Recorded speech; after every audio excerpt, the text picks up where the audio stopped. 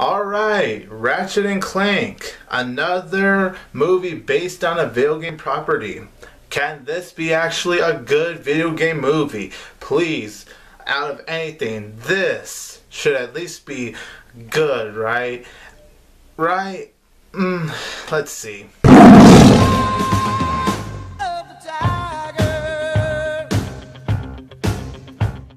Hey there everybody, this is 22 Tiger Dude here, and I'm here to review Ratchet and Clank. So Ratchet and Clank is based off of the video game properties of Ratchet and Clank, the PS2 games, the PS3 games. This film actually stars the voice talents of James Arnold Taylor, David Kaye, Jim Ward, who returned from the video games to voice their characters here in the film.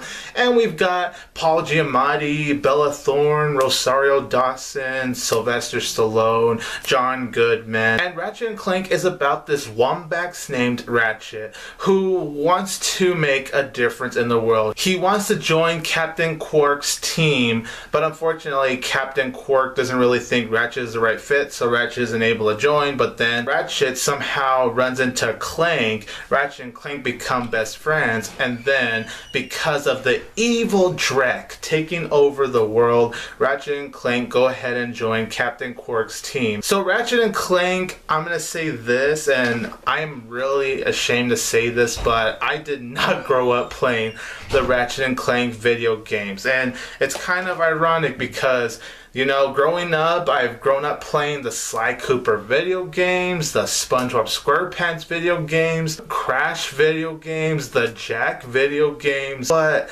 for some reason, growing up, I've never really played Ratchet and Clank. It wasn't until a couple of years ago when I actually went ahead and bought this video game right here called Ratchet and Clank Into the Nexus. This was my first Ratchet and Clank video game. After I played this game, I had a ton of fun with it. I downloaded the other PS3 video games into my PS3, and I had a lot of fun with those games. I was hoping this could actually be the one that's good at least, or it doesn't suck. And what I could say about this movie is that it doesn't suck. Thank goodness. To me, it didn't suck, but it wasn't good either. But what I will say about this film is that I was entertained. Ratchet and Clank is unfortunately not a video game movie I'm going to remember, and that's a shame considering how much I love these characters. Unfortunately, the movie, their first ever movie brought to the screen, is not very memorable. It's not anything special, not something I'm going to want to really rewatch unless it's playing on TV. But I will say for the one-time watch, I did find myself having enough fun with this film. And I think the reason for that is because, well, one, of course, Ratchet and Clank. I love seeing these two characters on screen. It was just so great to finally see these characters have their own movie, even if it's not the best or anything. It's just nice to see these characters, and it puts a big old smile on my face. And their chemistry is still there, just like in the video games. Their back and forth with each other is still definitely present. Captain Qwark, he's still that bumbling idiot that can be taking actions that aren't really the best. He is still that character from the video games, and I still really enjoyed him. And the supporting cast, for what they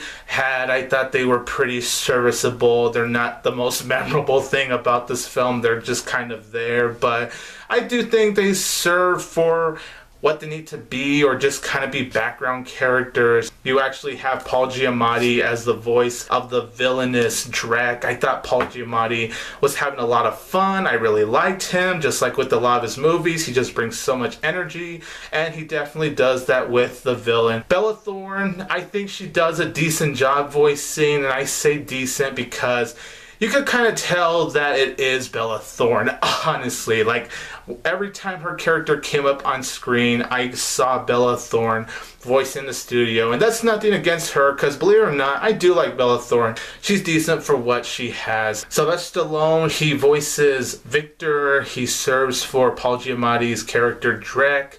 And for what he had, he was pretty entertaining. It's good old Sylvester Stallone, but just voicing a robot, and he was pretty good here. John Goodman's really good in this film too. I actually really liked his character. Not a big part that his character has, but I really did like him for what he had. And Rosario Dawson, who might be the most interesting out of Ratchet and Clank's team, Ratchet and Clank and Captain Quirk's team, I should say. She's the most interesting out of all of them, to be honest, and I actually thought she was actually really good. I thought Rosario Dawson just lended her voice very well. And the action in Ratchet and Clank is a ton of fun. And that's something I was definitely hoping that they would deliver because of how great and fun the action is in the video games. And actually seeing the action in movie form put a big old smile on my face. They were actually kind of exciting to watch. And the animation is actually very good. It's very well detailed, and I really like the music too. The music is really nice.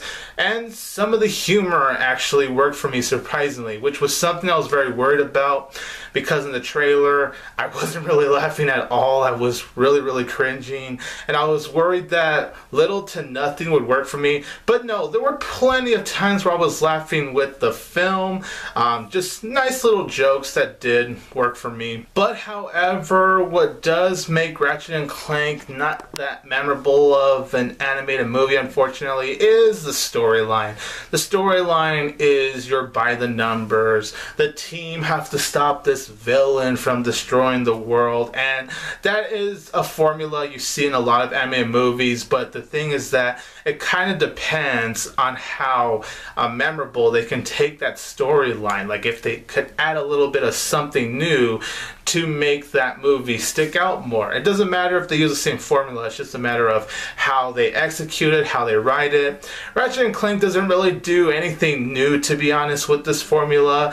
It's the kind of formula you see it done a dozen times in movies without really doing anything new with it.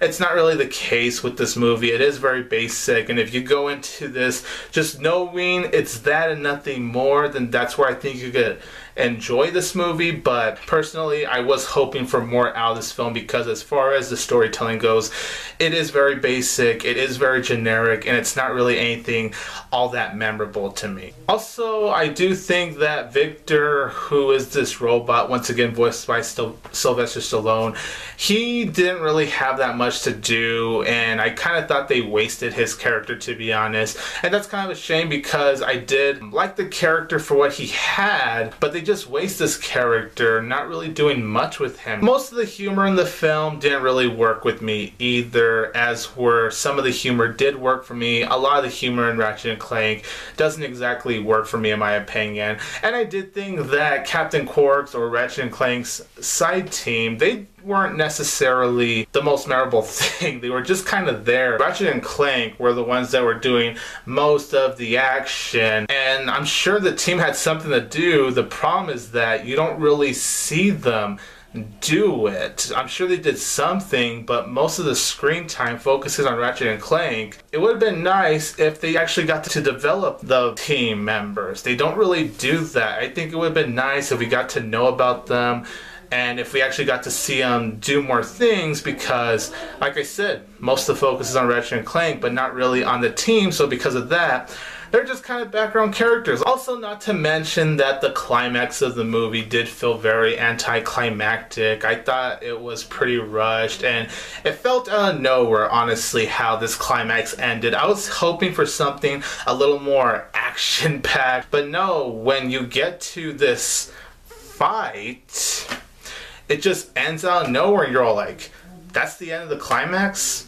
Like, really? That's the end? Well, okay then.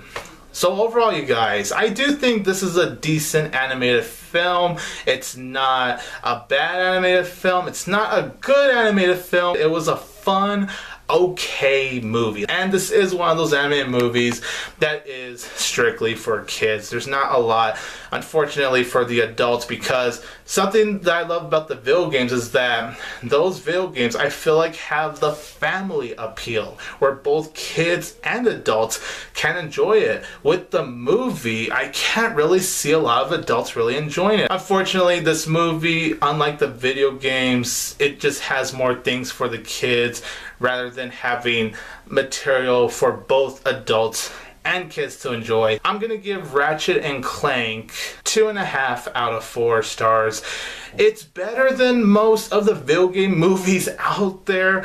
I will definitely say that. Thank goodness it's not terrible, but it still could have been better. Like, come on, it's Ratchet and Clank. This should have been at least a solid movie. So you guys in the comments down below, let me know what you think about Ratchet and Clank, what you think about the video games. Did you grow up with the video games? Do you think the movie did the video games justice? This is 22 Tiger Dude here, and don't forget that I will always have Tiger Power!